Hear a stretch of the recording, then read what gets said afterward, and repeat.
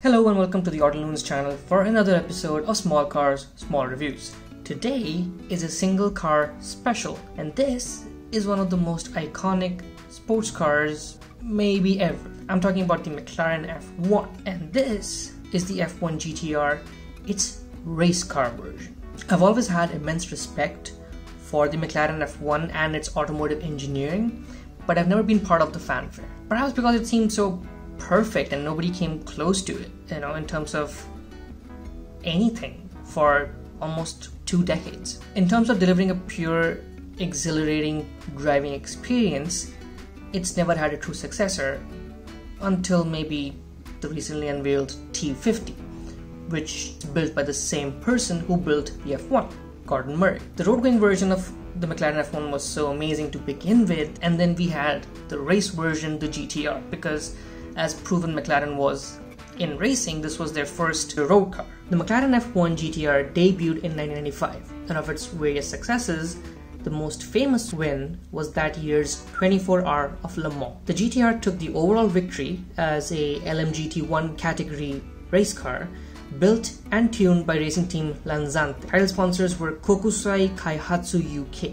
That's the famous black car with the UNO Clinic branding. This Hot Wheels model doesn't look as cool in this bright orange paint and like the basic F1 decals. I wasn't even planning on doing a video on the F1 GTR anytime soon, but once I found out that this was the 25th year anniversary of that 1995 Le Mans victory, it seemed only fair to talk about the car post-haste. So let's get to know a bit more about this icon. Like the road car, the F1 GTR was powered by a BMW-built 6.1-liter naturally aspirated V12 located behind the driver, who was positioned in the center of the cockpit. The engine, designed by Paul Roche, was mated to a 6-speed manual gearbox and renowned for its extremely responsive nature. For racing, the F1 GTR had a shorter gearing for even more aggressive acceleration. The road car itself was pretty light, weighing a little over 1100 kilos, but the stripped out GTR was even lighter at 940 kilos. Its lightweight nature combined with the 600 PS of power from that amazing V12 made for an impressive combo. The Le Mans winning 1995 F1 GTR hit the highest speed that year, 281 km per hour on the Mulsanne straight. However, the McLaren F1 GTR did not win at 24 Hours of Le Mans again, and remains one of the few, if not the only, car to win the iconic endurance race on its first attempt. Thanks to its growing fame and popularity, McLaren eventually had to convert a few GTRs back to road legal status to meet customer demand, while some race cars were picked up by wealthy collectors. According to the internet, McLaren only ever built 28 F1 GTR chassis, and the others were upgraded from different specs. The Le Mans winning F1 GTR was actually the prototype test car, chassis number 01R, and was retired immediately after its amazing win. McLaren still fired it up every now and then for press events with relatively recent McLaren F1 drivers getting to have a go in it, like 2-time world champion Mika Häkkinen.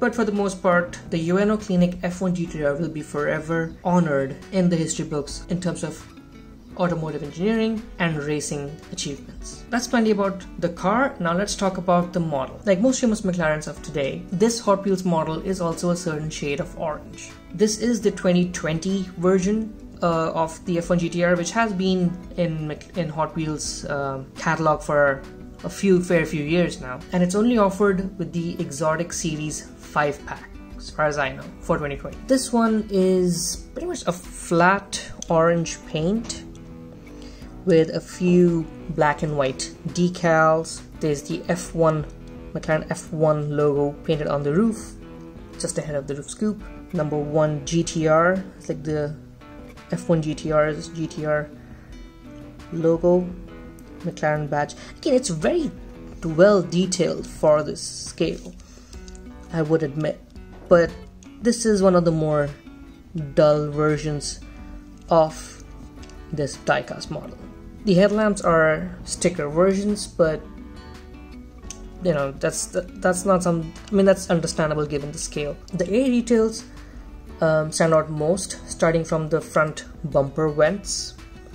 These, which are like have obviously they're not perforated, but they have that finish that makes them look like, you know, they're textured. And then you have the louvers over the wheel arches, and the side body contouring. You see these airlines, which were also present on the F1 road car, but obviously it's more aggressive on the GTR race car.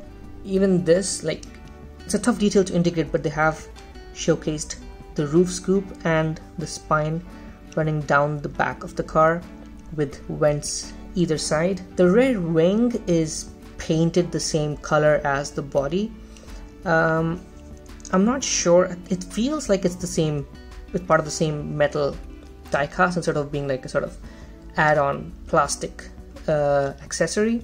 So it does feel more sturdy, doesn't feel like it'll break off easily, and I mean, it could have looked better in a contrasting color, but the finish is very nice. The wheel design does fit the car better than some, in my opinion. The paint finish, the sort of like a muted gray, it does appeal to me, who prefers slightly muted designs as opposed to like neon stuff all the time. But for F1 GTR, which is in a bright orange color, maybe could have done with a slightly more chrome finish for the wheels. I love the design part, I'm quite happy with those. The tail lamp design is pretty simple, as was in the case of the F1. There's a whole backstory to that, but we won't get into it. Sticking to the model part, it has been captured quite well, that simplicity, and the same goes for the various vent elements of the rear end of the F1 GTR. So overall, I'm quite happy with this, and the F1 GTR